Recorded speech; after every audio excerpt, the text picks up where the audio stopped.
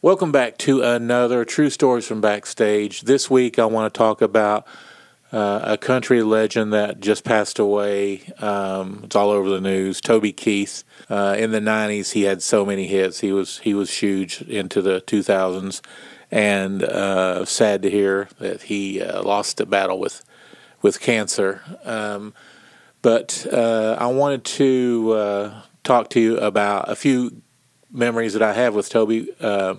I've got to work with him directly and indirectly a few times over the years, and I just wanted to share with you guys a couple cool stories about Toby Keith. The first one was back in the 2008, 2009 era, something like that, but I got a call to come to the studio and do just be a utility musician. I got hired because I could play piano and guitar, and they were saving some money.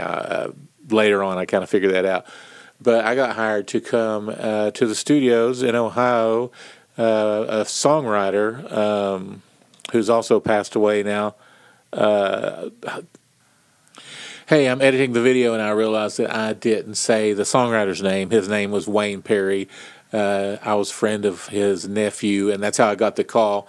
Wayne wrote songs for Tim McGraw, for Backstreet Boys, for Lori Morgan, for Toby Keith, Desert Saints, a bunch of awesome Nashville people, and Wayne was a great fella, and just wanted to add that in there because I realized that I just kind of said, it's a songwriter that hired me, blah, blah, blah, but want to give Wayne his due. He was a great fella. All right, back to the video. When, things might have changed now, but back then when a big artist was going to do a new album, they would call these songwriters and say, I'm going to do a new album. Anyway, this guy got the call, and Toby wanted, I think he wanted, or the powers that be wanted 40 songs, so they told this songwriter to bring in 10, this one to bring in 10, like that.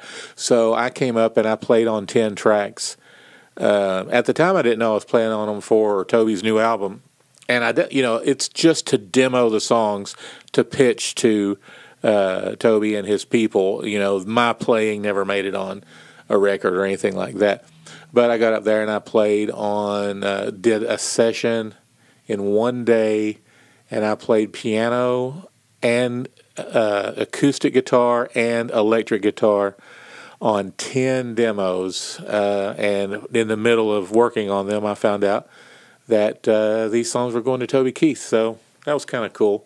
I mean, like I said, indirectly, and hopefully it's kind of neat to think that those songs made it all the way there, and Toby and his posse were all sitting around and listening to these songs, and I got to play on them. But years later, in my arena show life, we were doing a Toby Keith show, and it was the infamous show in Pikeville, Kentucky, where Toby jumped off the stage and got slightly physical with somebody. Toby said he had no idea why, but the guy just came up to the edge of the stage, poured his beer all over the stage, flipped him off, and started leaving or something. And Toby loses his cool, jumps off stage, and you can see, there's some videos on YouTube that you can see Toby grabs the guy behind the neck, and puts his head to his head and just says whatever to him, and the security guards, come in and get Toby back on the stage, and the guy disappears with his wife, I guess, never to be seen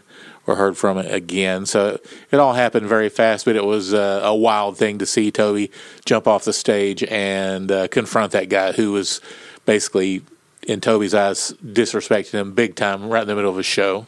During that show, this is a funny thing about Toby and a cool memory that I had. So I was during that show, I was over the different departments like labor, the stagehands, the riggers, spotlights, all those kind of people, and the runners. And runners are people that we hire every show, and they literally they have a vehicle out in the parking lot, and they just sit in a chair, or they hang out in catering or something, and they wait until somebody needs them to go get something. And it can be as crazy as I was doing a concert once, and one of the guitar players wanted these weird organic cigarettes. I mean, really organic, like cloves, cigarettes or something. And the guy drove about 2.5 hours to a store in another state and got them and brought them back. And it could just be that the runner takes the artist, or lots of times the runner doesn't do anything but take the bus drivers to the hotel, and then at the end of the night they go pick the bus drivers up and bring them back. But they could be going to the store, they could be going buying batteries, it's anything. Anyway, that being said, so I'm backstage, and Toby Keith's manager, or the tour manager, I would say, comes up and says, "Hey, do we have any available runners?" I said, "Yes, I got one right over there." "Well, Toby Keith wants to go to Captain D's and eat." And I was like, "Well, we can." You mean like you want to send the runner to go get some Captain D's and bring it back to Toby? No, he just wants to go to Captain D's and eat. So I'm like, okay, you just never say no. You just figure it out, and you're like, well, there's one, 5 minutes from the arena, Captain D's. Okay, so I get the runner over and I tell them, hey, run Toby Keith to Captain D's. And they were like, what do I do? Sit in the car? I said, I guess so, or ask him when you wanted to pick him back up or whatever. So they run him to Captain D's, and of course the runner is just completely like, I don't know what to do. And Toby's like, well, come on in. You can eat too.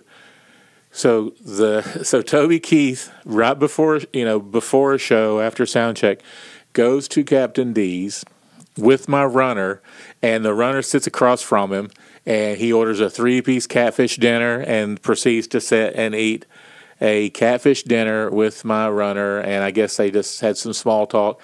And I asked the runner, did he eat? And he was like, no, I just sat there. But so Toby ate his 3-piece catfish dinner, and they jumped back in the runner's vehicle, and they came back before the show.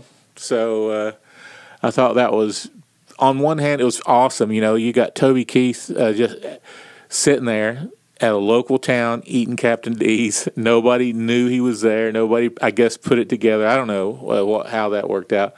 But, yeah, and then he came back. I thought that was awesome that he was just that chill, and that he wanted the runner to come in and just jaw with him while he was there. So, yeah, Toby Keith, he'll definitely be missed. I was looking forward to working with him again.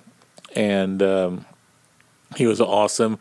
One of those standard country guys, that wrote those classic lyrics. But anyway, Toby Keith, Captain D's, jumping off the stage, protecting, being gallant, protecting some lady. It was a fun adventure, and he will be missed. True story.